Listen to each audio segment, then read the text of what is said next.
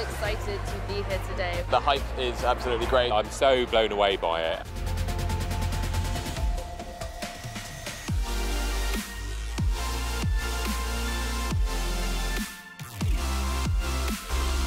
The response from the girls has been incredible. We've had kids who have absolutely smashed through our web app that we've designed for them to hack and break into.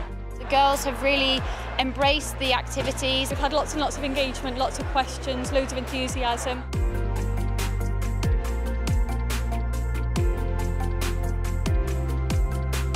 They're learning how to hack, how to use blockchain. They're finding out that actually hacking is really fun. My name's Ben Ong.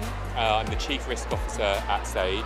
We have an acute skills shortage in cybersecurity. I know how desperate we are to have more girls in the industry, and events like this are a small part of the puzzle. I just wish I'd had this when I was a kid, to be honest.